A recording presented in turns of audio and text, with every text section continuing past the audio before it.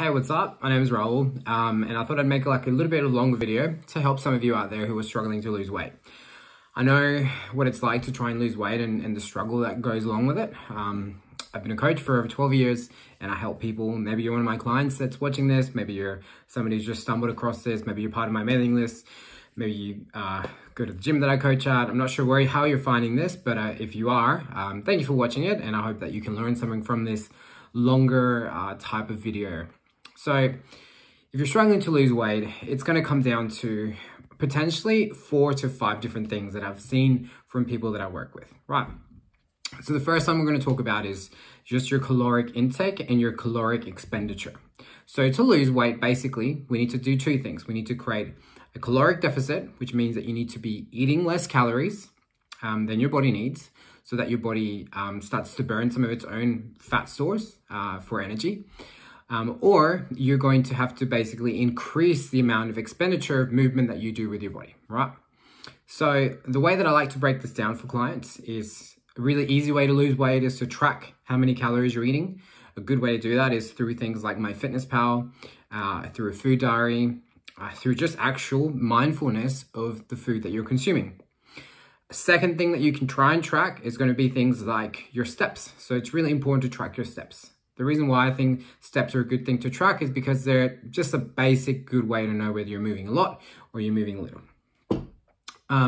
Beyond that, something that I do think is really helpful for weight loss is to actually find a training program that you like doing. And this is the part where, as a coach, I'm really passionate because, like myself, I've done so many different types of sports. So, like from CrossFit, strongman, powerlifting, triathlon type training, running, jiu-jitsu, mixed martial arts, kickboxing, boxing, Muay Thai, dancing, gymnastics, Olympic weightlifting, you name it, right? Like I've done them all. And like I get over things, right? Like I haven't enjoyed doing the same thing for the entire time that I've been training, which has now been 14 years. So what I would like to say is you need to find the thing that you like doing, right? Because if you find the thing you like doing, the chances are you're going to want to do it more often, right? It doesn't really matter what that thing is. I wouldn't go as far to say that there's like a better thing than something else, right? Because sometimes something that helps you burn too many calories, it's also going to make you really hungry, right? Like if you could do 2 hours of CrossFit sessions every day, which would be really intense, you'd be really hungry. And the chances are it might be harder for you to lose weight that way. So sometimes like just easy activity that's easy for you to do, that isn't too challenging or isn't too much different than what you're doing now, might be the best way to go. The reason why I think it's important to find something that you like doing is because if you like doing it, chances are you're going to want to do it more often. So think about that when you're taking that into consideration. The fourth thing that I think is really important when you're thinking about weight loss and why people struggle with it is because you need tangible goals that you can actually measure yourself with to see how you're going along the progress. So for example, I recently had the goal that I had to get under 84 kilos to compete in a specific jiu-jitsu division, right? Like middleweight division. So my goal was pretty simple. It was like jump on the scales every day and make sure that they're not going up and that they're going down in a period of time, right? Like I've been trying to lose it over like a relatively long period of time now, like 3 months, right? I wanted to get down like 10-ish kilos in those 3 months. So, it was basically 1 kilo every 10 days that I kind of had to like lose, right? And I hit the mark, good, easy, wasn't unrealistic. But most time when I talk to people, when I say you're going to lose like 1 kilo every 10 days or 1 kilo every 2 weeks, they go like, oh, that's too slow. The truth is right now, if you lost the weight you wanted to lose, so much would change about your life. Even if it takes you a little bit longer than you think it's going to, the chances are when you finally hit that goal, it's going to be so good. But it's really important to have that tangible way that you can measure yourself. So whether it's for you, it's the scales. For some people, it's going to be clothes. Like maybe you have clothes that you want to fit into. Like use that every week to like fit into it, see how you're fitting in. Are you fitting into the jeans? Are you fitting into your dress? How close are you? Maybe it's measurements, like measure yourself, right? Something that I like to do with my clients is get them to do measurements around their chest, their hips, their stomach, their thighs, because it's something simple that you can re-measure yourself with, right?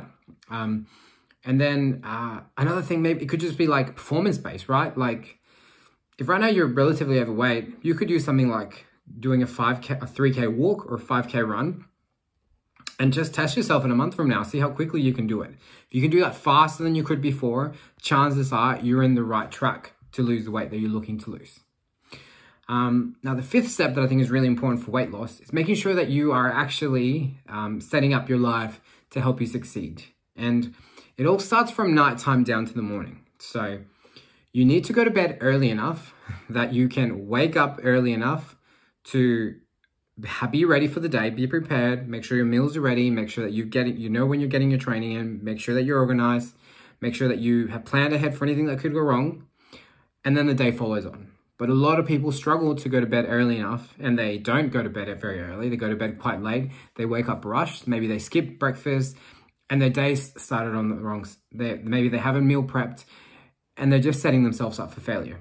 So what I think is really important is to make sure that you are setting yourself up from nighttime for the next day. And the more you can plan this ahead of time, the better you're going to do. If you can meal prep on a Sunday and have all your meals ready for the rest of the week, that'd be awesome. If you can pre-plan in your diary, like when you're going to train ahead of time, that'd be awesome. If you could preset on your MyFitnessPal ahead of time when you should be doing your exercise, that'd be awesome. So from what I've seen, these are really simple reasons why people struggle to lose weight. They don't track their calories. They don't track their steps. They haven't found a training program they like doing. They don't have a consistent way that they can measure their progress. And they're struggling to prepare ahead of time so that they can actually achieve the thing that they want to achieve. Hope you found this video helpful. Thank you for listening. Thank you for watching. Please subscribe to the channel. Follow along on wherever you're seeing me. My name is Raul, also known as RXD Coach on social media. Take care and peace.